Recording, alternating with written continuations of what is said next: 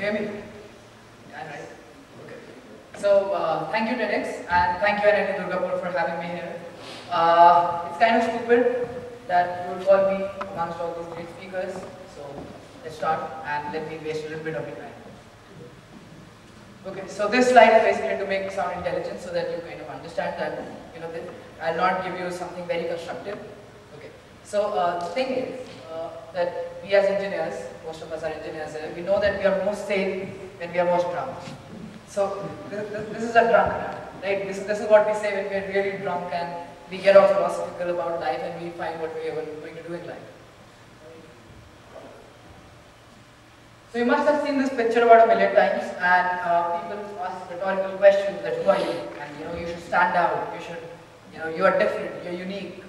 So someone just mentioned that 10 lakh people give IIT exams every year, right? Many of them become engineers. Some from good colleges like NIT, and others from bad colleges like mine, right?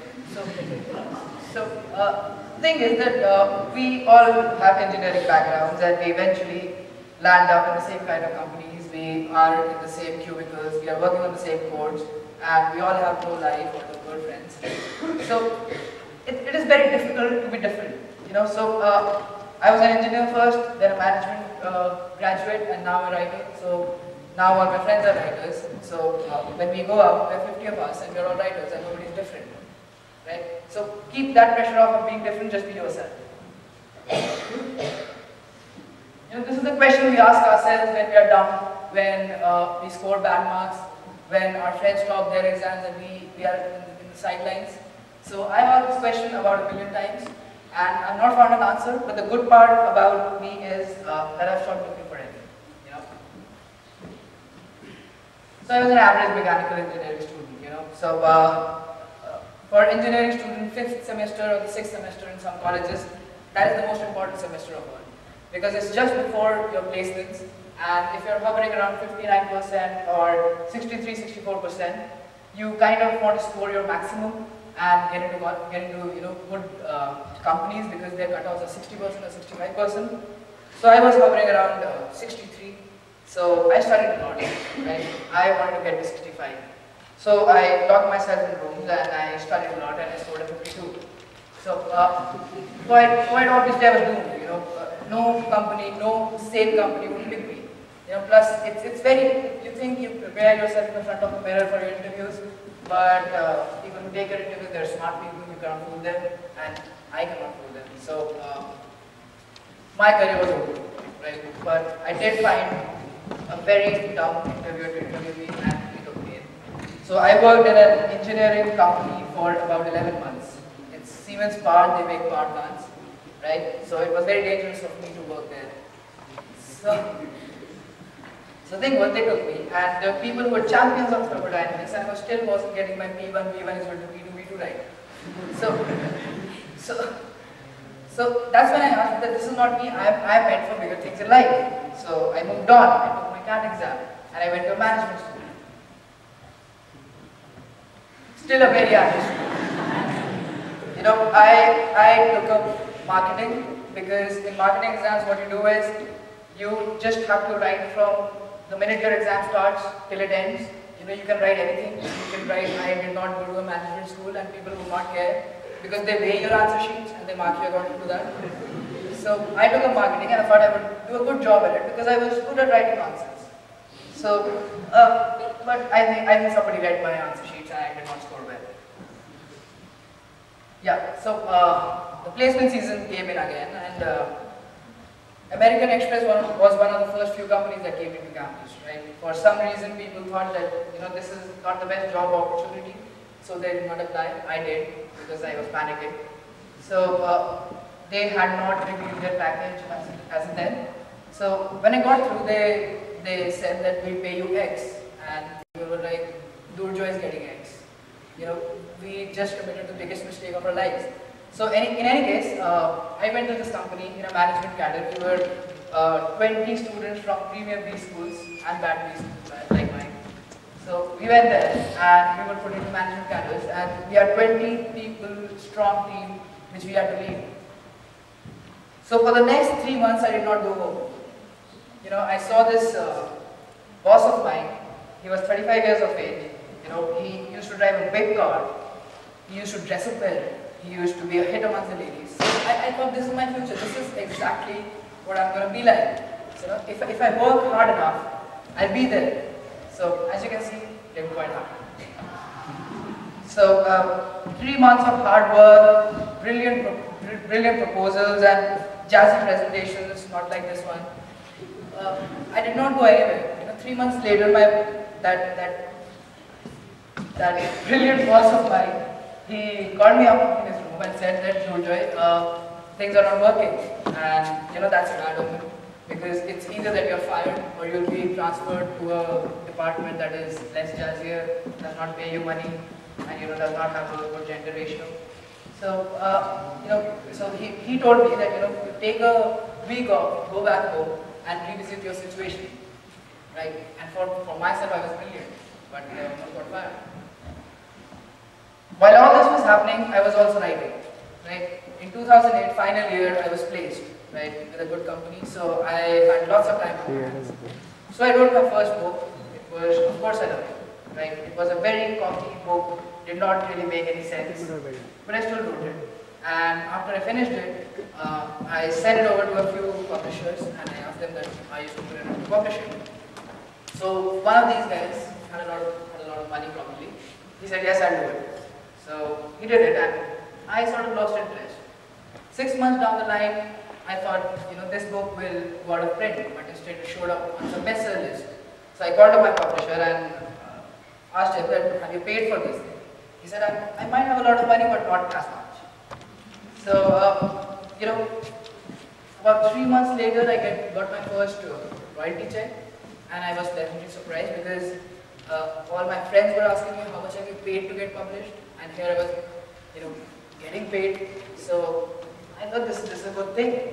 So what I did was I aimed at finishing another book in 1 month. I just had to write 60,000 words and publish it, which I did. So my second book is a really horrible book with 20,000 characters, confusing plot lines and a terrible climax. So I hope you guys don't read it, but please buy it. So the book came out and I was looking for places to hide, but this book went on the bestseller charts as well. I don't know what people were thinking. So I realized that there's something that I do that I'm really bad at, but people somehow like it.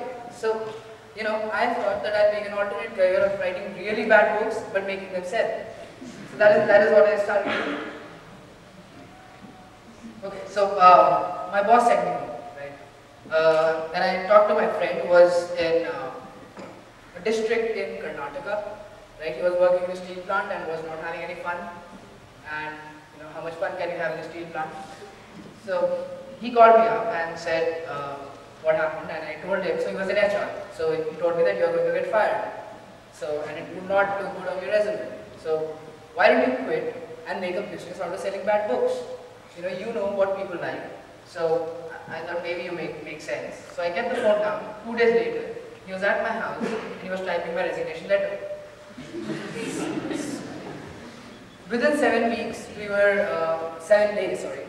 We were out on the streets looking for printers and editors and sub-editors, and mind you, these editors are very egoistical people because we come from engineering backgrounds. We are supposed to not be good at writing books, whereas these English honors students, they are supposedly very good. So we started looking for them, and we found a few of them. Not that they were any good, but we did. So we started working on Grapevine India, which is our publishing house, and we came out with 9 titles in about 2 months, and they all worked very well. So, by the way, that sounds like an oxymoron, but that's what I am.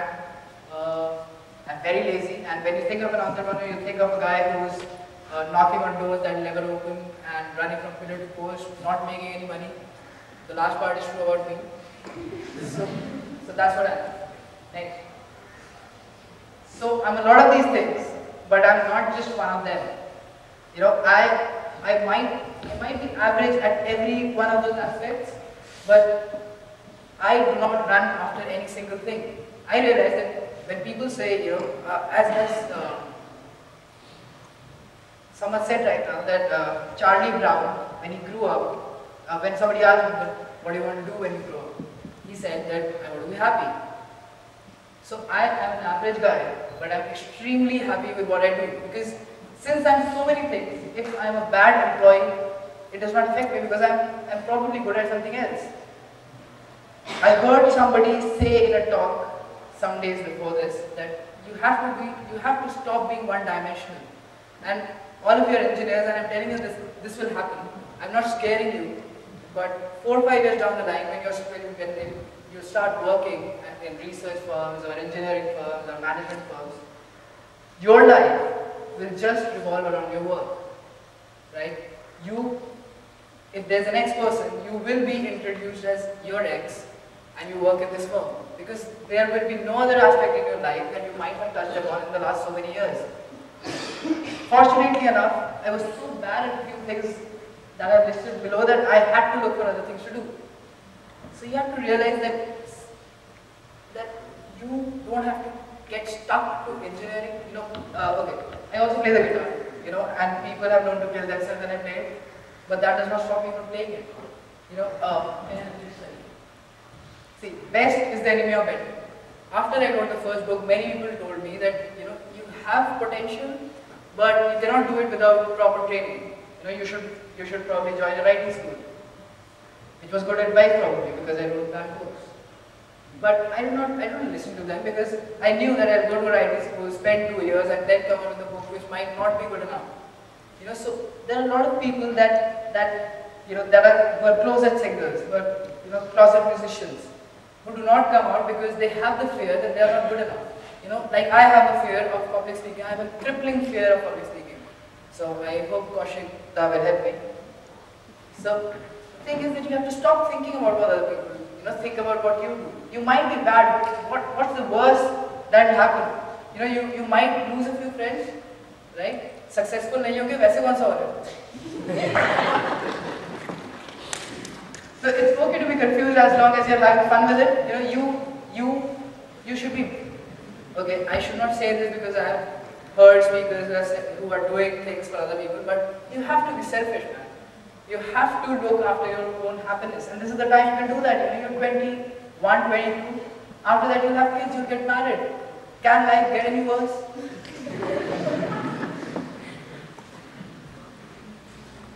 So yes, I don't know how many people have seen this movie, but there's a movie called The Yes Man. It starred Jim Carrey. So Jim Carrey is a very boring banker who is very pessimistic about life and says no to a lot of things. So he goes to a conference and where they tell him that you have to start saying yes, and he does that, and it's about his transformation, about how he ends up doing a lot of interesting things. Now think about something. If you were to transport yourself out of your body and think what you did today, would it make it an interesting script for a movie or a book? Is your life interesting enough? See, my life wasn't interesting enough at all. So I tried this out and I ended doing a lot of silly things and a lot of interesting things. I met a lot of people that I would not have met had I kept saying no to things. There were conferences like these where people boring as me used to speak, but I used to sit through because I said yes, I'll go there. So you have to take your life a little less seriously. You have to explore the kind of dimensions you can go in. If you are an engineer, it does not mean that you're an engineer alone. You can be a very bad author like me and you can sell 1 million copies. What's the harm in that? Okay, this is the slide where I piss off professors, so I think you can see it. Okay, so okay, that's never okay. So basically, my talk here is to just put across a thing that don't be restricted by what other people say, because if you're 21-year-old, the person who's telling you that you're not good at this is 21 years old too, and he probably does not know anything about what he's doing. So go out, have fun, do a lot of interesting things, and read my books.